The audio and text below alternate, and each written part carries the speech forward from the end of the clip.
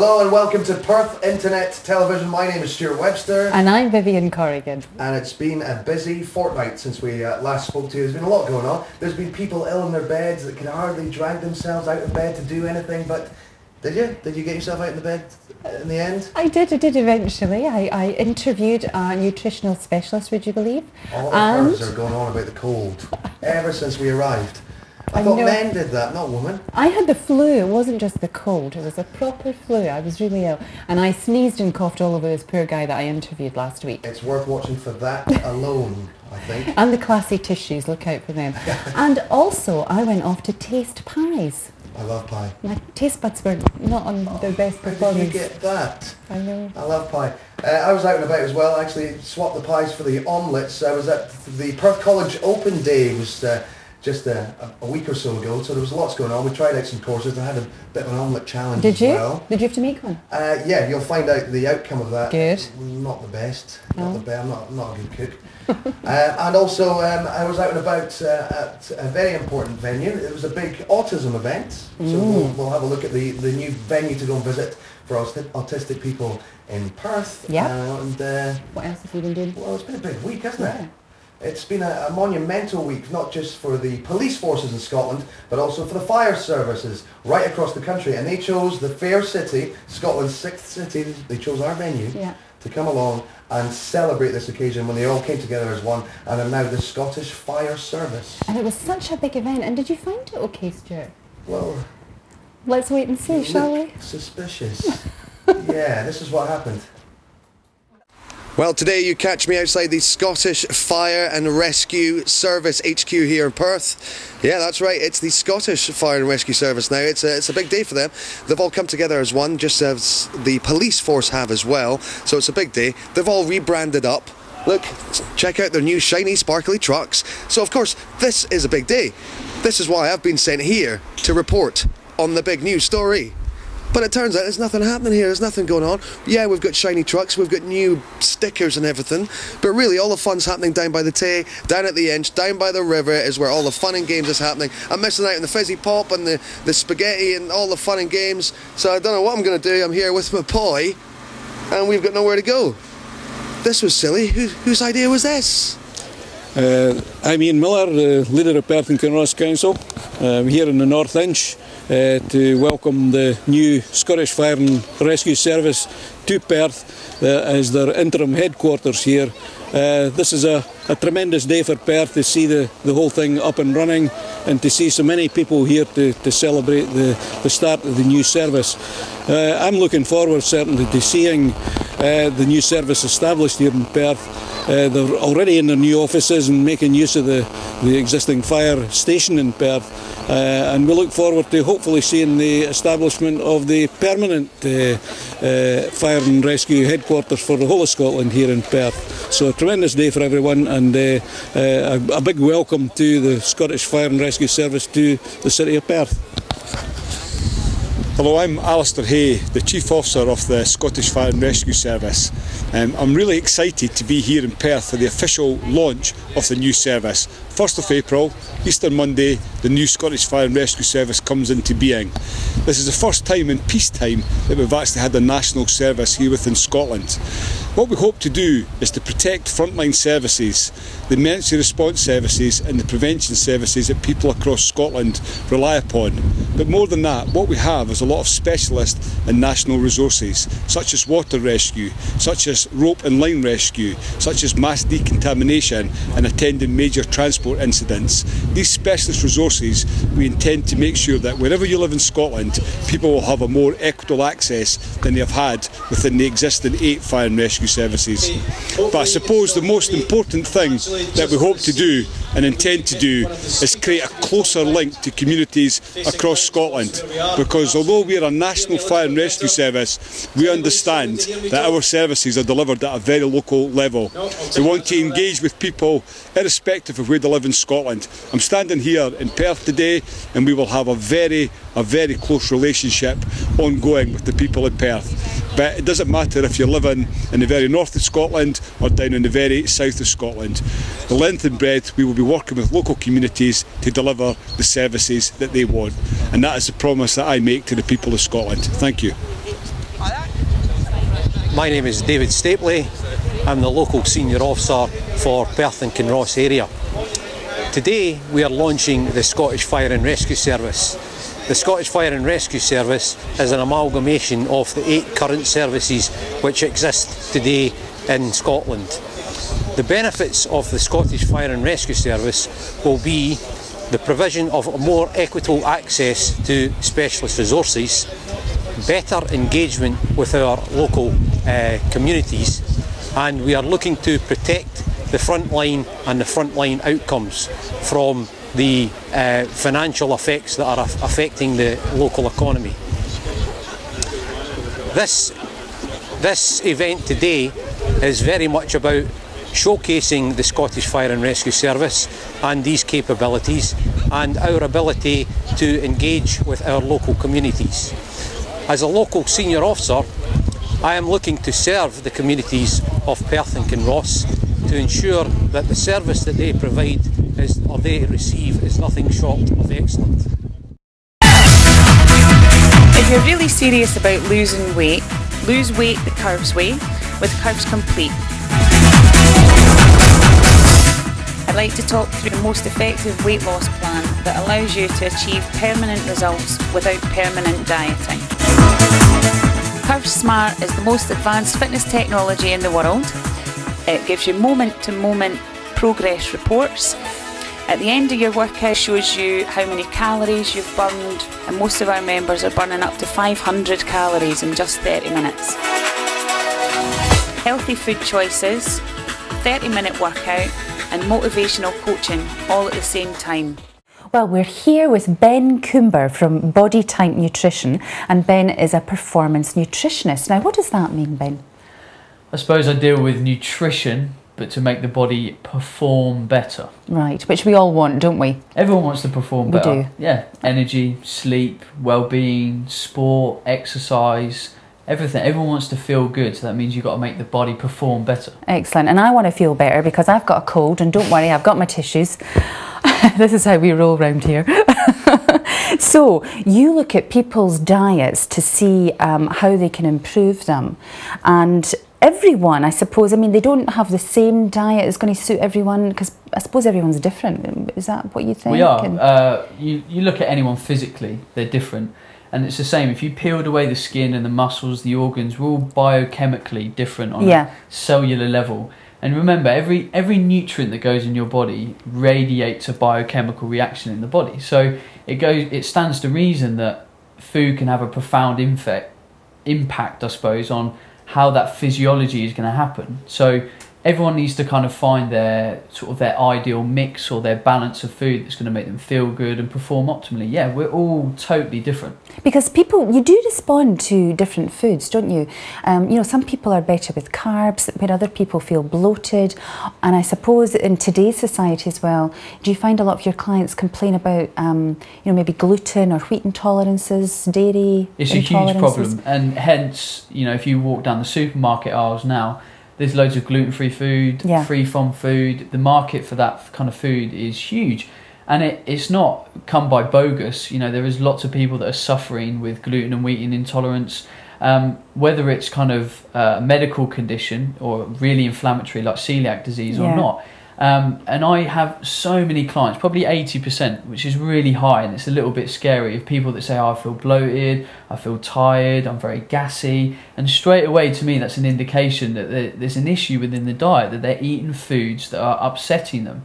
Now, if you eat a food that upsets you, there's inflammation in the body, and that is going to cause a lot of physical problems. Now, you know about this because you've suffered it in the past yourself, and in fact, it's hard to believe looking at Ben, but you used to be a much bigger guy, didn't you? I was you were a big overweight. guy, yeah. I was about 6 stone fatter than what I am now. Wow. So, yeah, I was a big guy. And part of that journey and me kind of losing all the weight and discovering and getting me into this industry was finding out I was gluten, dairy and wheat intolerant. And unlocking those keys and cutting those foods out was a huge step for me. And the weight literally fell off me when I cut those foods out. Really? Yeah. That is incredible. I lost 4 stone in 4 months. Goodness to put it me. into perspective. Wow, so, that just shows you, doesn't it? It really is amazing. So, if you were to give our viewers 3 top tips for weight loss, in your experience, what would it be? So number one would probably be to cut out gluten, wheat and dairy if you think it poses a problem. So simple thing, elimination diet. Cut all those 3 food groups out. If you feel better, especially when you reintroduce them, if you feel worse, long term, cut them out. Second thing is listen to the food or listen to your body as a response of the food that you eat. If you eat a meal and 2 hours later you feel worse off for eating it, then there is something wrong with that food or the composition of that food, so the ratio of fat, carbohydrate and proteins. So food should make you feel good. It should make you feel energized and amazing. Third tip is probably find some exercise that you enjoy. We think of diets, we think of the gym. A lot of people hate the gym. If you get kicks out of running around in the park with your dog and a frisbee, then use that as your exercise. Make exercise fun, because you will stick with it. You will enjoy it. Don't think that you have to be in the gym to reach your goals. Because people do lead much more sedentary lives than they used to, isn't that true? Hugely. You know, example of washing up. Now we just put clothes in the washing machine. We used to have to scrub them. We used to have to get involved in everything that we did in life, and now we don't do any of that. I know. Obesity certainly wasn't a problem, you know, maybe 30, 40 years ago, was it? The problem that we see nowadays. Not to the magnitude it is now. And all the health parameters, diabetes, obesity, all they keep doing is going up, up, up. And we think we're doing the right things, but we're not. Otherwise, those figures would be going down or at least plateauing. Excellent. Well, thank you very much for your advice. That was great. Thank you.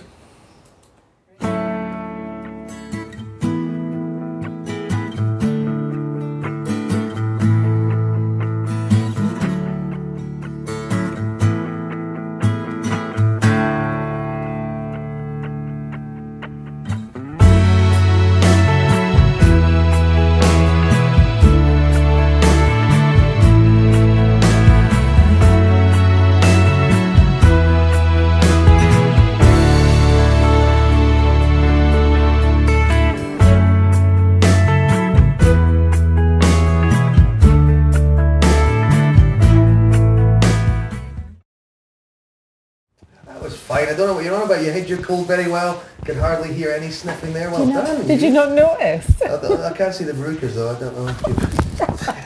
Cheeky little monkey. Well. Anyway, it didn't spoil my taste buds this week, and I was off to the Wee Pie Company out in Glenfarg. So have you been out there?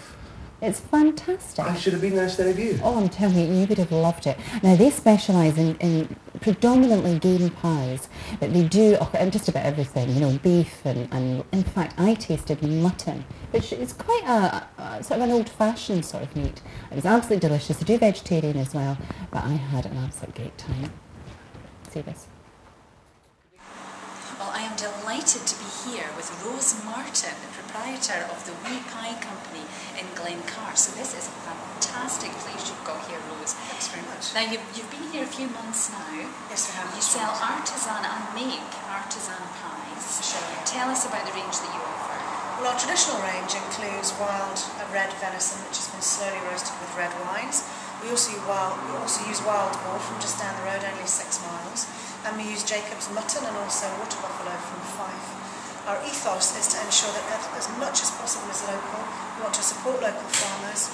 We have to have traceability, and we have to know that all of the products that we use are fresh. We know where they've come from, and we use them almost immediately. So there is no danger of your customers eating something that they don't know what it is? Absolutely none at all. I mean, I can probably go to the majority of my farmers now and ask them exactly which beast has come into this shop for our pies, and they'll be able to tell us that. That is absolutely fantastic, isn't it? That's what people want to hear. And do you find now that people are, you know, more fussy now and they want to know where it's from? Very much so. I mean, they're absolutely on point when they want to know where it's from, and they want to know that the animals have been treated as well as they should have been treated, because what they want to eat is quality, and they want to eat local, and they want to support local business. And sometimes we think of pies being unhealthy, but looking around the facilities here, I mean, it's the best of vegetables, the best of meats, and it's really lovely and healthy. And I know you've got a secret recipe for your pastry as well. Well, for sure. I mean, the recipe that I use we make our own pie shells, and obviously the pastries that we use in the product, we don't use any animal fats at all. It's all vegetable oils, and we try and keep the fat low. We only use wild meats or meats that are not intensively farmed, so they're really low in fat, high in protein, and very, very filling, very good for you. Now, you were telling me before that who you would think would eat certain kind of meats, like the age range, and you did a bit of research. Just tell people about we did at least 6 months worth of research, and the general information was telling us that the majority of customers who would eat venison, for example, would be in the age range of 55 to 65, and we found that is so incorrect. The majority of our customers range from early to late 20s right the way up to more mature people, shall we say. Yeah. More and more of our customers want quality product. They want low-fat meats. They don't want intensively farmed meats that are full of gristle and all the rest of it. They just want quality, and they're prepared to see that in a pie, lying beside fresh vegetables as well. Fantastic. People can come here, buy them, freeze them. Absolutely, everything we make is fresh, and we cook the pies on a Wednesday, Thursday and Friday, so all of those days that you come and buy them, they'll have 7 days shelf life in your fridge, and you can freeze absolutely everything because it's made fresh. Well, it all sounds marvellous, but well, Rose, they do say the proof is in the pudding, or should we say the pies, so I think I better go and taste one. For sure, let's go. Well, this is the best part, the bit I love the most, when I get to taste it. So what have we got here, Rose? Vyvyen, what we have here is Jacob's mutton with caramelised carrot and rosemary, and you can see the local vegetables in there as well. Now, mutton is unusual. Oh, I haven't had mutton as well for years, but normally I would think of lamb. Well, like the wild rabbit that we use, it's an old-fashioned meat, but one of the reasons why we choose to use mutton is because it has a consistency and texture of flavour. The different times of year where you buy lamb, what we found for our pies is the texture and the consistency of the meat changes. With this mutton that we've got, it's Jacob's mutton, we found that the texture and consistency and flavour, which is fantastic, just stays consistent year round. There is no doubt that flavour is amazing. It really is amazing. And it's got such richness and depth of flavour. So thank you very much. Not at all, thank you.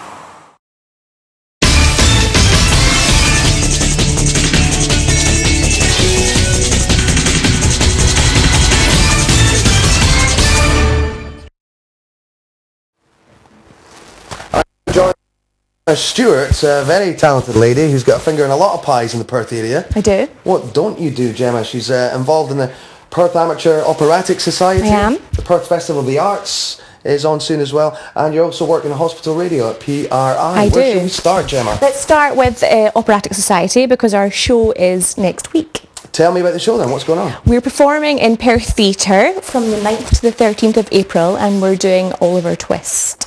Now, when you say we, how many people are involved in the Amateur Operatic Society? Well, this year we have 40 children that are doing it. So there's 2 teams of children, and there's about 40 people as well that are in the society that are members.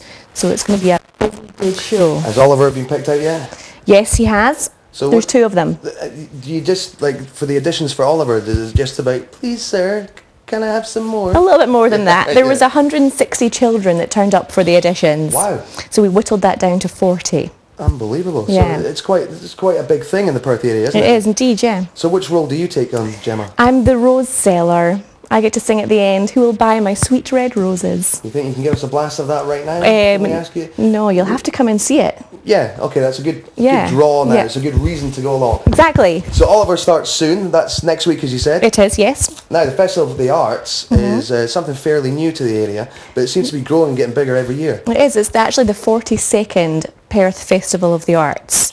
So yeah, it used to be more about classical and opera, but now it features a wide range of different arts. So there's Jules Holland headlining, but he's already sold out.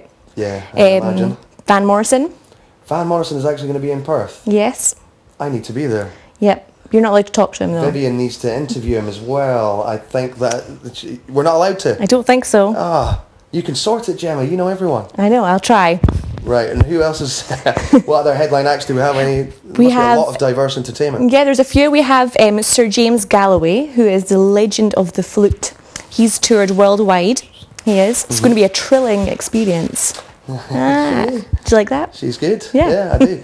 And you're also involved in Perth PRI Hospital Radio as well. You've been doing that for a number of years now? 2.5 years I've been volunteering at the station. So I go around the wards and visit patients and collect requests, and then we play the requests for them at nights. So we're radio buddies. We are radio buddies. We're radio buddies. Again, Vyvyen's going to get jealous about this one, isn't she? She might. So how do people get involved? If anyone wants to volunteer at Perth Hospital Radio, can they come on down and see you? They can click on our website, Perth Hospital Radio, and we're also on Twitter, and we can send out some forms. They can fill them in and come and be a volunteer with us. Great team.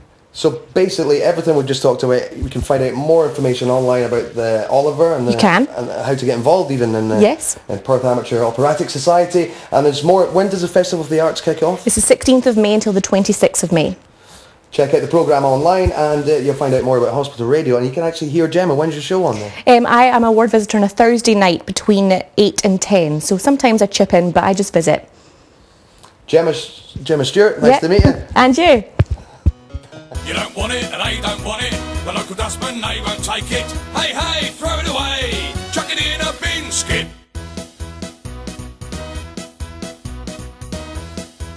Welcome to Bin Skips Limited. Ready to deal with your waste whenever you require. We run a comprehensive fleet of waste management vehicles, backed up with the resources required to process and recycle waste in the most effective way. You don't want it and they don't want it. The local dustman, they won't take it. Hey, hey, throw it away. Chuck it in a bin skip. It's been a big week or so in the Perth area, as you saw from our top story about the fire service being amalgamated and coming together. It's also Autism Awareness Month is April, and in particular the 2nd of April was World Autism Awareness Day, and this in particular was a big day for the Perth Autism Support Group, because they managed to open up their new premises just in time, and I was down there to talk to Angie Ferguson. It's Tuesday, April the 2nd, and today is World Autism Awareness Day, and it's a monumental day, it's a big day as well in Autism Awareness Month. April, we're joined by Angie Ferguson, and Angie, you're very happy, you're smiling a lot because you've just opened this perfect place, this HQ for people to come along to here in Perth. Yep, definitely. We've just opened the doors. We've been here for a month now, getting set up and ready to open the doors on World Autism Awareness Day. So we've just moved premises into self-contained premises, which will allow us to do all of our activities from in-house to go to different venues for the children. So it had to be planned, and it had to be today. There was no deadlines that weren't met, and because it is, it's a good thing that it's here on World Autism Awareness Day that you open up. Yeah, absolutely. I mean, we've been here for a couple of weeks, but we decided to put off the official opening and mark it on World Autism Awareness Day just to help boost the awareness in Perth and Kinross. Now, there's over 100 families that you help out in this area in particular. You support many as well. What kind of support does that include? We do a number. We do full family support. So it's for families of children under the age of 16 who've been diagnosed with autism, and we run weekly activities and clubs, holiday programmes. We do siblings groups and siblings training as well for brothers and sisters about the impact of autism that might have on the whole family, and we also do a number of parent support and information sessions and support meetings as well. So just to make that clear, this is for children in particular, this place, but you can offer support to over 16s? Yes, we offer support to over 16s if they're within the family. If they're diagnosed with autism and they're over 16, then there's another service, Autism Initiatives, that we would refer them to. There's many websites, I guess, you could visit to find out more, and your Facebook page is always a good place to go. You're a bit of an addict, aren't you, Angie? Yes, Facebook addict. Yeah, you can find us on Facebook. It's just facebook.com Perth Autism Support. We're also on Twitter, which is Perth_autism, and our website's got all of the details of the activities and clubs that we run on it as well. How many times have you tweeted and posted on Facebook about this day today? A lot. Go and check them out yourself then. It's a big day, and you should find out more on their website. Angie, thanks for joining us. I take it there's some kind of celebration going on today after the opening of the place? Yes, we've had a really good turnout today, so we'll just be carrying on celebrations into tonight, and then we're doing a number of fundraising events throughout April to raise awareness of autism and also to do a bit of fundraising for ourselves. So there's lots and lots of details on the website and the Facebook page. Let's make it clear once again as well where you are, because you are quite central here in the fair city, so give us the exact address. Yeah, we're at 28 to 30 Market Street, Perth. And you can't miss it, you've got your bright colours in the front door as well. Angie Ferguson, thanks for joining us. I hope today's a big success for you. Thank you. Thank you.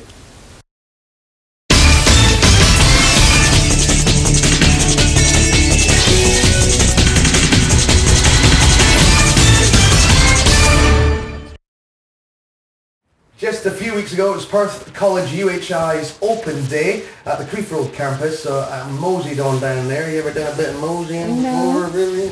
Why am I talking like that? I don't know. Anyway, yeah, we moseyed around the whole corridors now, looking to learn. Scaring of everybody, no doubt. Doing that, yeah, too right. I had makeup on and everything. Went to the beauty department, we went to the fitness department. Did you get any tips? You know what, I actually literally did get a screw tip. I am the fastest screw in the East, or at least I was for about 10 seconds. Really? Yeah, it's hard to explain. No, it's I don't think you should. A construction challenge. How quickly can you put 2 screws into a piece of wood? Right. Yeah, what were you thinking? Nothing. Good. Wasn't thinking. Right, here's a question for you though, Vyvyen. How long would it take you to cook an omelette, a 2-egg omelette, no fillings, on a plate, folded, and then ready to serve? How long do you think it would take you? 2.5, 3 minutes. I think you'll find out that it takes shorter time than that, but still, that was nowhere near the record. This is what happened when I was at the Perth College UHI Open Day. Alright, thanks. We're cooking by induction here, guys. Used these before, yeah? No. Used these at Dundee College? I've seen them, yeah, I've used them, yeah. Okay, now we've got weights of pans really. Now, what you have to do is you have to use 2 eggs, you break it in that bowl there, you whisk it up. We've not got the seasoning yet. Right, let's go with fork. Okay. Fork there, yep. Okay. You put a little, the butter's nicely, put a little normal butter into the pan. Yeah. Okay. Whisk up your eggs, salt and pepper there, but we don't follow that. And then put it in the plate there. Now the time to beat is 17 seconds. Pardon? What? Hang on, the only time until we get it into the pan, not until it cooks. Hang on a minute. Okay, wait a minute. I'm still don't know how to use the stopwatch. I do now. 1 egg for you. Okay, yours? It's supposed to be a 2-egg. Your timing, Stuart. I'm timing Ethan. Is it 1 egg? Wait a minute. Just get the pat. Yeah. Sorry. 2 eggs. Oh, Right there. It's okay. You're Are they organic? Okay. On your marks. Get set. Go. Where's the bin? A little hold tight, yeah. Rolling with butter, I'm not sure. Why? Look at this, I'm moving. Butter is going to burn. Oh no! It's burning me! Lisa, do something. Lisa.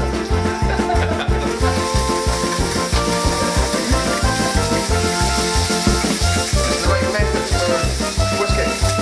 Oh come on, I'm getting shrug shoulders. Come on, get the butter. How am I supposed to put it in there?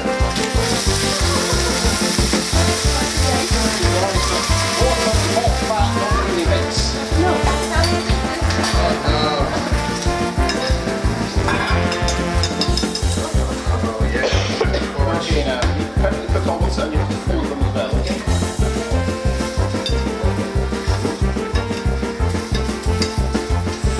Looking too liquidy. Is that a word?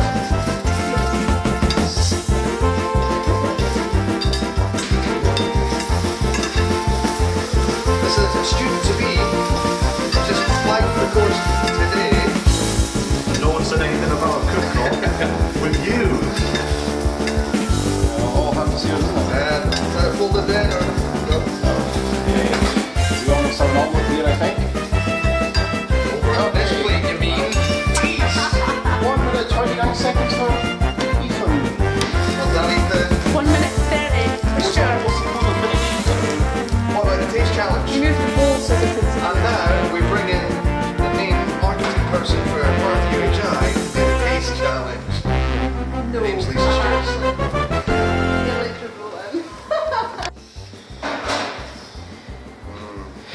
Smells delicious. Actually, you know what? I think my plan worked, but don't tell anyone. I did so atrociously bad at this, that means I'll never be asked to cook one again.